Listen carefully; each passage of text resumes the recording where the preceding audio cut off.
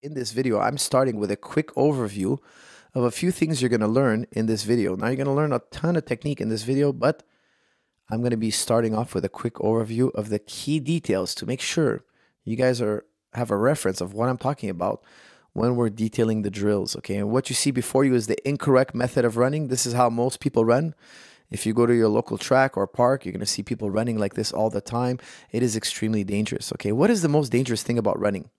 Well, planting your heel out in front of your hips is extremely dangerous. If I plant my heel out in front of my hips, the hips are the center of mass of the body, okay? The heaviest part of your body is the hips.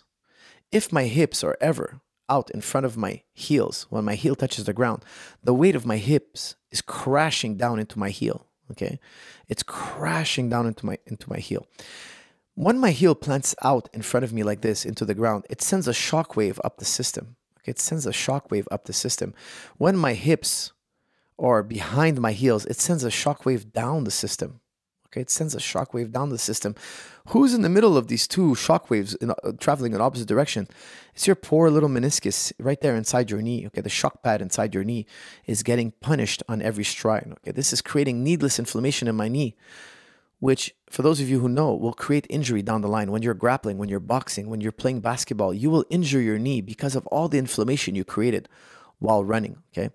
When I'm slamming my heels into the ground like this and crashing my hips into every stride behind my hips, behind my heels, I am punishing the system, okay? That is the number one most important key feature of running correctly, is keeping your heels behind your hips and never out in front. Okay, when we run, we want to make sure that our heels are always behind our hips.